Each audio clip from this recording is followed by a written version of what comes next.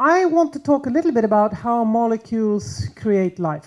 And this is not a biologist's perspective, it's a chemist's perspective, and specifically a biochemist's perspective.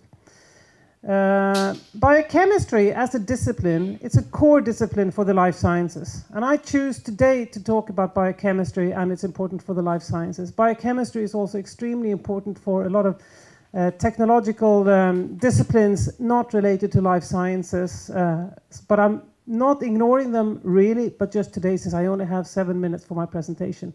But you should know that biochemistry is much broader than what I'm trying to convey today. But for the life sciences, biochemistry is a core discipline, and for that reason really important.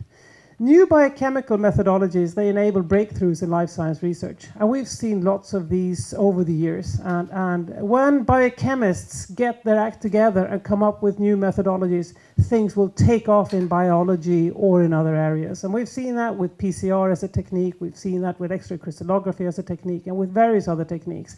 So some people regard biochemistry as being really crucial for methodology development.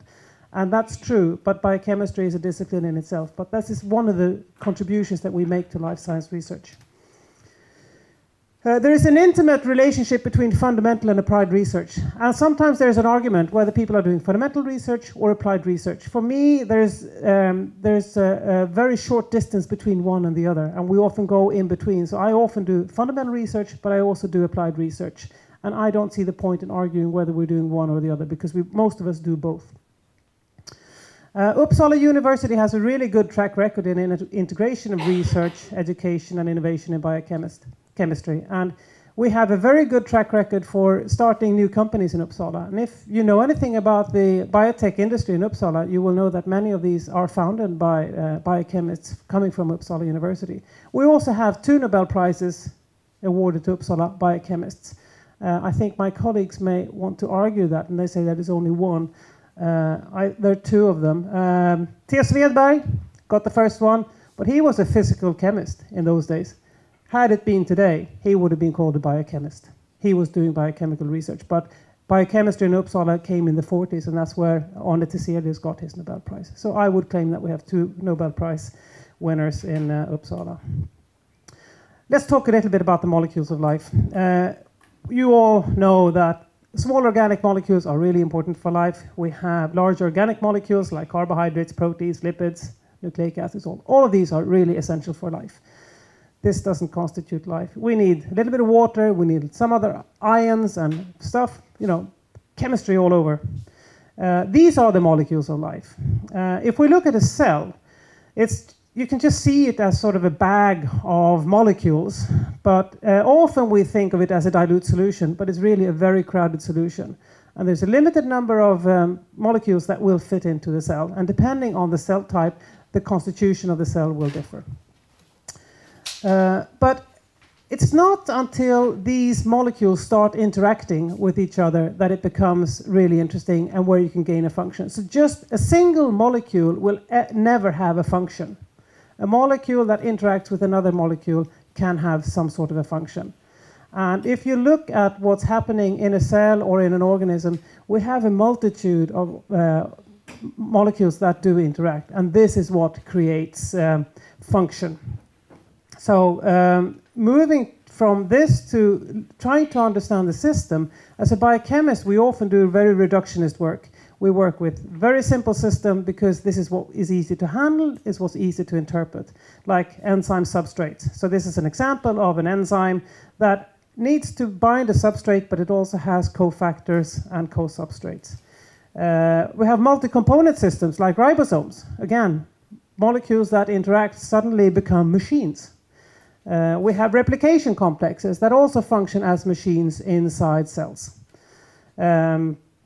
And then we have all the higher order systems. The principles are exactly the same. It's just a matter of how complex system are you looking at and how complex system can you actually handle.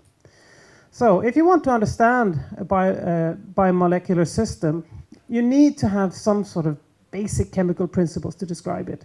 And that works fine. Basic chemical systems or theories can be worked out and discussed for simple systems or simplified systems.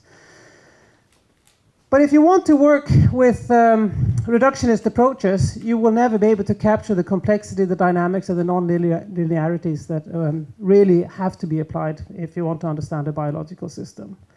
So biochemical research requires advanced theories and experiments. You always need to have multiple experimental approaches, and today we also have to rely on computer-based modeling. So computers are an integral part of what we're doing today. But without the critical thinking and creativity, we're not going to get anywhere. So this is, forgetting the human mind in what we're doing is perhaps the biggest mistake we can make. So what about life? Life is what we call an emergent property. A single molecule is not sufficient for life. A collection of molecules is not sufficient for life. But life can emerge from the right combination of molecules under certain conditions. So the system must be open, it must be self-replicating, and in order to understand life, you need to understand all the molecules involved and the required conditions. So biochemists are essential for elucidating the molecular basis of life. And I think all of us doing biochemical work have this perspective of trying to understand what is actually going on in life.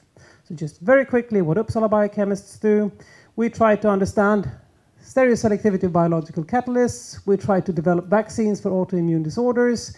We want to build enzyme-based fuel cells for complete combustion.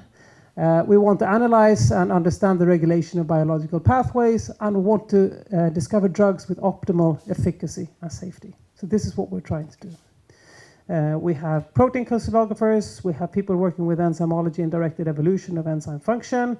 We have people working with bioresource technology and enzyme nanotechnology, people focused on molecular recognition and enzymology and drug discovery. So this is a very broad overview of what's going on in our department in terms of biochemistry. Our visions for tomorrow is that Uppsala University is going to be internationally highly regarded for excellence in education, research, and innovation in biochemistry. We want to perform research at an international top level. We want biochemists to be well integrated and implemented in all life science research at Uppsala University. And we also want to collaborate with other scientific disciplines. And of course, we want to provide an education with broad competence for future careers in science. And this is why you're here. So I'll be happy to answer any questions later in the break. And I'd like to move on to the next presentation, which will be Professor Jonas Bergqvist.